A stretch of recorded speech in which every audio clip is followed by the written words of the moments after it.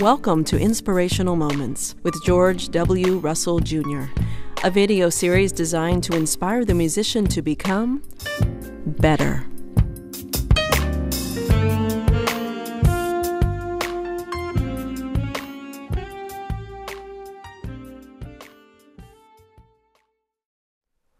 One of the most powerful forces in the world today is love.